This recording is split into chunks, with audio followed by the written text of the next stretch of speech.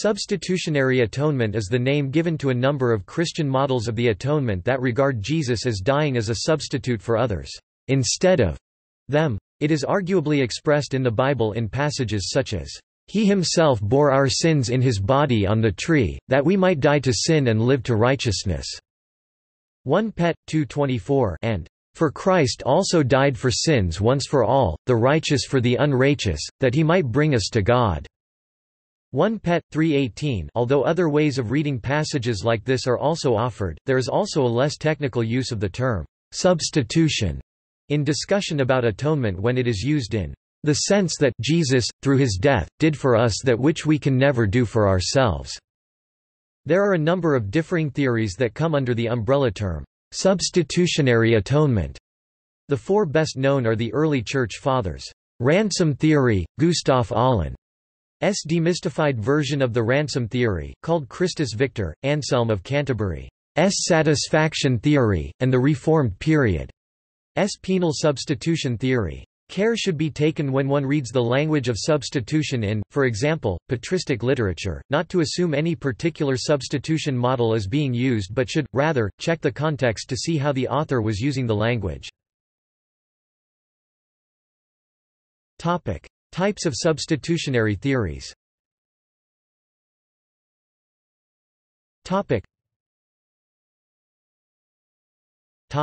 Four best-known models.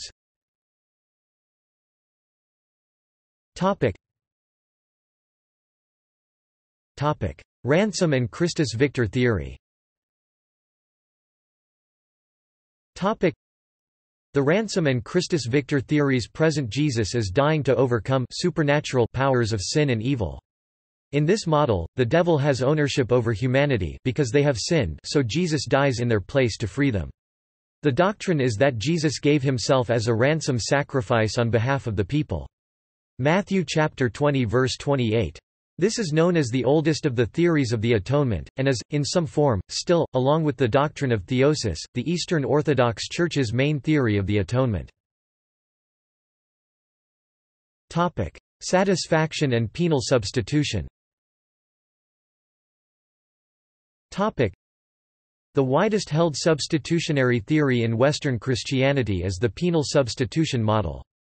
Both the penal theory and Anselm's satisfaction theory hold that human beings cannot rightfully repay the debt to God's honor Anselm, or to God's justice penal substitution which was incurred through their willful disobedience to God.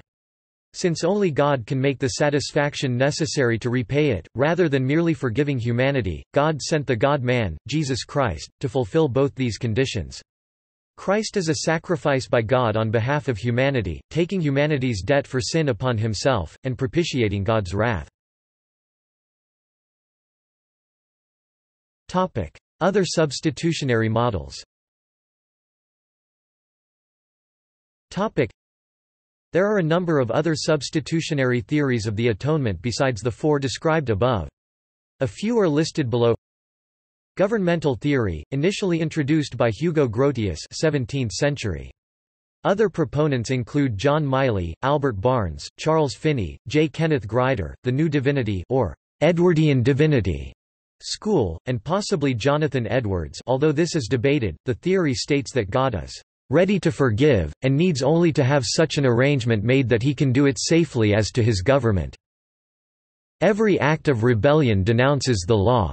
Hence, before God can pardon rebellion, he must make such a demonstration of his attitude toward sin. Jesus' death did this. It demonstrated God's hatred of sin. And thus God's law, his rule, his government is upheld. People see that sin is serious and will lead to death, and God forgives people who recognize this and respond through repentance. The governmental theory rejects the notion of penal substitution, but is still substitutionary itself in that Christ, in his exemplary sufferings, substituted for believers and the punishment they would otherwise receive. John MacLeod Campbell, The Nature of the Atonement, 1856. Campbell rejects the idea of vicarious punishment and, taking a hint from Jonathan Edwards, develops the idea that Christ, as representative and complete man, was able to offer a vicarious repentance to God for men. Horace Bushnell, The Vicarious Sacrifice, 1866. Bushnell rejected penal substitution and, instead, speaks of Christ as, "my sacrifice, who opens all to me. Beholding him with all my sin upon him," he says, "I count him my offering." Vincent Taylor, The Cross of Christ, 1956. Less than pre greater than / pre greater than ... in St. Paul's teaching Christ's death is substitutionary in the sense that he did for us that which we can never do for ourselves, but not in the sense that he transfers our punishment to himself. p. 31. While rejecting as pagan the notion that Jesus' death propitiates the Father p. 91, he talks of Jesus' sacrifice as vicarious, representative and sacrificial p. 90, and says that for Jesus' sacrifice is a representative offering in which men can share, making it the vehicle or organ of their approach to God. p. 21. Taylor called this theory the sacrificial theory. p. 104. F. W. Camfield, The Idea of Substitution in the Doctrine of the Atonement, in SJTI 1948, 282–293. In his 1948 paper, Camfield spells out a non-penal view of substitution. Topic: Meaning of the doctrine. Topic: Atonement is a theological term for the act of paying for and thereby redeeming sin. The word often is used in the Old Testament to translate the Hebrew words kippur and kippurim, which mean propitiation or expiation. The word occurs in the KJV in Romans chapter 5 verse 11 and has the basic meaning of reconciliation. In the Old Testament, Hebrew Bible or Tanakh, atonement was accomplished by the sacrifice of specified animals such as lambs to pay for one's sins. The word atonement encompasses Christ's work of redemption on behalf of his people. The center of Christ's work, to which the whole New Testament expounded, was Christ's sacrificial death on the cross.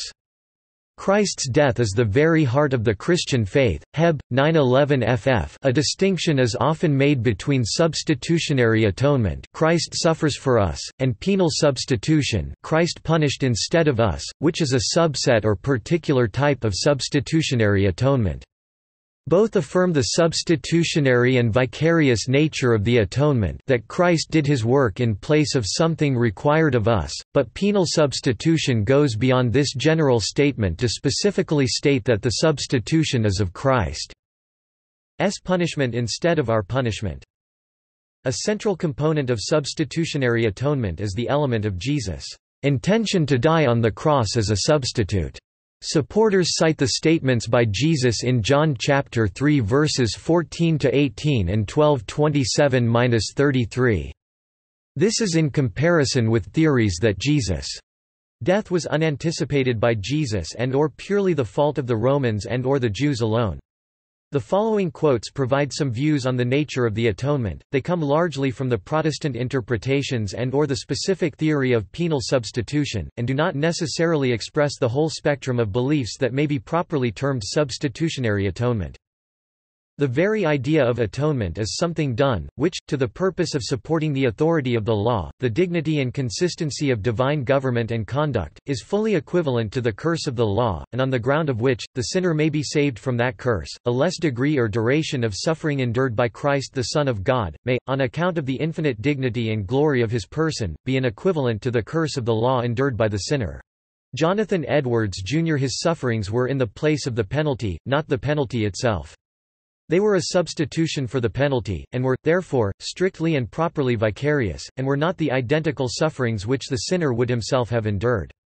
There are some things in the penalty of the law, which the Lord Jesus did not endure, and which a substitute or a vicarious victim could not endure.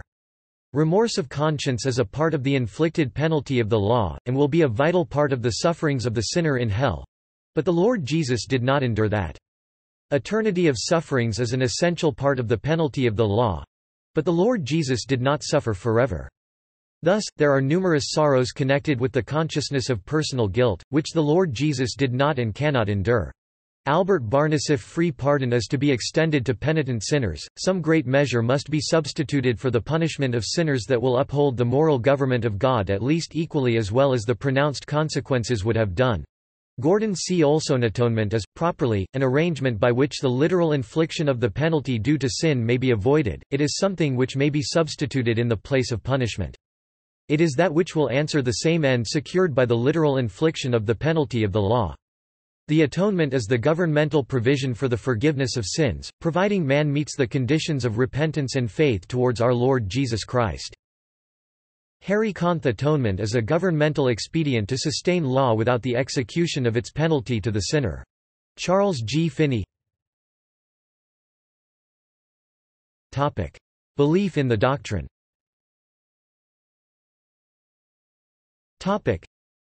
Many but by no means all ancient and modern branches of Christianity embrace substitutionary atonement as the central meaning of Jesus' death on the cross.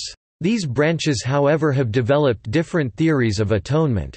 The Eastern Orthodox and Eastern Catholics do not incorporate substitutionary atonement in their doctrine of the cross and resurrection. The Roman Catholic Church incorporates it into Aquinas' satisfaction doctrine rooted in the idea of penance. Most evangelical Protestants interpret it largely in terms of penal substitution. Many of the Church Fathers, including Justin Martyr, Athanasius, and Augustine, incorporate a theory of substitutionary atonement into their writings. However, the specific interpretation as to what this suffering for sinners meant differed to some extent. It is widely held that the early Church Fathers, including Athanasius and Augustine, taught that through Christ's vicarious suffering in humanity's place, he overcame and liberated humanity from sin, death, and the devil. Thus, while the idea of substitutionary atonement is present in nearly all atonement theories, the specific idea of satisfaction and penal substitution are later developments in the Roman Catholic Church and in Calvinism. Key Bible texts.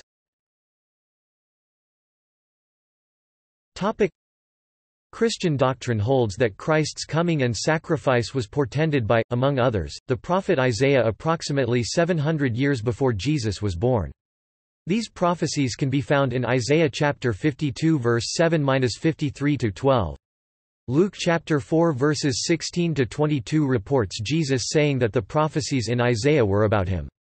The New Testament explicitly quotes from Isaiah chapter 53 in Matthew chapter 8 verses 16-18 to indicate that Jesus is the fulfillment of these prophecies. Although various Christians read them in different ways, some in non-substitutionary ways, the following biblical passages are sometimes put forwards as key texts by proponents of substitutionary atonement theories. He was despised and rejected by men, a man of sorrows, and acquainted with grief, and as one from whom men hide their faces he was despised, and we esteemed him not. Surely he has borne our griefs and carried our sorrows, yet we esteemed him stricken, smitten by God, and afflicted. But he was wounded for our transgressions, he was crushed for our iniquities, upon him was the chastisement that brought us peace, and with his stripes we are healed. All we like sheep have gone astray, we have turned every one to his own way, and the Lord has laid on him the iniquity of us all. He was oppressed, and he was afflicted, yet he opened not his mouth, like a lamb that is led to the slaughter, and like a sheep that before its shearers is silent, so he opened not his mouth. By oppression and judgment he was taken away, and as for his generation, who considered that he was cut off out of the land of the living, stricken for the transgression of my people? And they made his grave with the wicked and with a rich man in his death, although he had done no violence, and there was no deceit in his mouth. Yet it was the will of the Lord to crush him, he has put him to grief. When his soul makes an offering for guilt, he shall see his offspring, he shall prolong his days, the will of the Lord shall prosper in his hand. Out of the anguish of his soul he shall see and be satisfied, by his knowledge shall the righteous one, my servant, make many to be accounted righteous, and he shall bear their iniquities. Therefore I will divide him a portion with the many, and he shall divide the spoil with the strong, because he poured out his soul to death and was numbered with the transgressors, yet he bore the sin of many, and makes intercession for the transgressors. Isaiah chapter 53 verses 1-12. For our sake he made him to be sin who knew no sin, so that in him we might become the righteousness of God. 2 Cor. 5:21. All who rely on works of the law are under a curse, for it is written, "Cursed be every one who does not abide by all things written in the book of the law, and do them." Christ redeemed us from the curse of the law, having become a curse for us. For it is written, "Cursed be every one who hangs on a tree." Galatians chapter 3 verses 10, 13. He himself bore our sins in his body on the tree, that we might die to sin and live to righteousness. 1 Peter chapter 2 verse 24. For Christ also died for sins once for all, the righteous for the unrighteous, that he might bring us to God. 1 Peter chapter 3 verse 18. Now my soul has become troubled, and what shall I say? Father, save me from this hour. But for this purpose I came to this hour. Father, glorify your name. Then a voice came out of heaven. I have both glorified it, and will glorify it again. So the crowd of people who stood by and heard it were saying that it had thundered, others were saying, An angel has spoken to him. Jesus answered and said, This voice has not come for my sake, but for your sakes. Now judgment is upon this world, now the ruler of this world will be cast out. Single quote. And I, if I am lifted up from the earth, will draw all men to myself. But he was saying this to indicate the kind of death by which he was to die. John chapter 12 verses 27 to 33. And he came to Nazareth, where he had been brought up, and as was his custom, he entered the synagogue on the Sabbath, and stood up to read. And the book of the prophet Isaiah was handed to him. And he opened the book and found the place where it was written, The Spirit of the Lord is upon me, because he anointed me to preach the gospel to the poor. He has sent me to proclaim release to the captives, and recovery of sight to the blind, to set free those who are oppressed, to proclaim the favorable year of the Lord." And he closed the book, gave it back to the attendant and sat down, and the eyes of all in the synagogue were fixed on him. And he began to say to them, Today this scripture has been fulfilled in your hearing. Luke chapter 4 verses 16 to 22. See also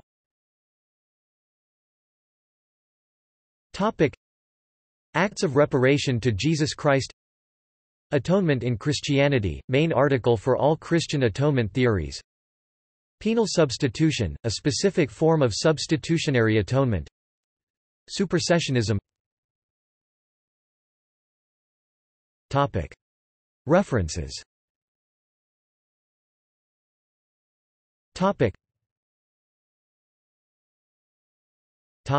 External links.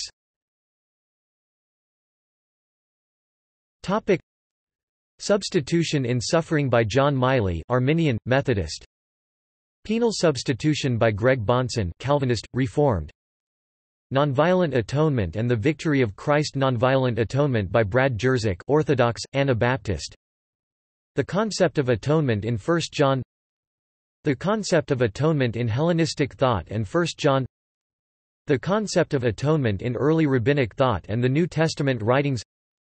Targum Isaiah chapter 53 and the New Testament Concept of Atonement. The Concept of Atonement in the Gospel of John. Jesus' death for us, a sacrifice.